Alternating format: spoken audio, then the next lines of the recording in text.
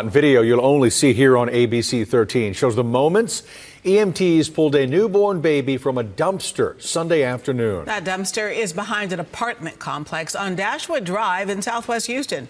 We are told the baby is healthy and expected to be okay.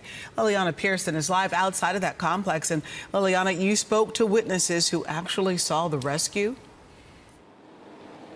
I did. They didn't want to speak on camera, but they said being there in person, it was a lot of the same feelings that we feel seeing that video, just thinking how unbelievable and sad it is. One of those people I talked to is a manager with this apartment complex. She claims that an employee in this taco truck gave birth inside of the truck before going and dumping that baby boy in a nearby dumpster, coming back and then cleaning up the trailer. Go ahead and take a look one more time at this absolutely unbelievable video we were able to gather.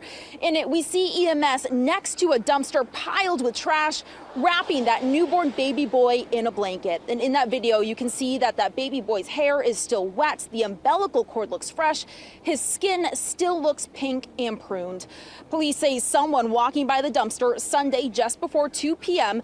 heard a baby crying and called for help.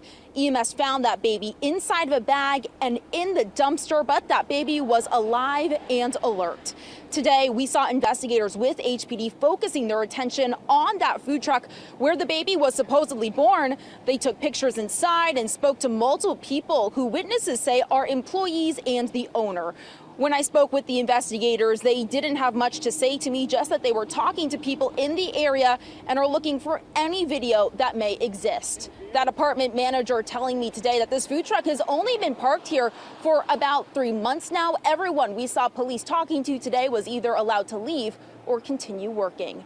From Southwest Houston, I'm Liliana Pearson, ABC 13 Eyewitness News.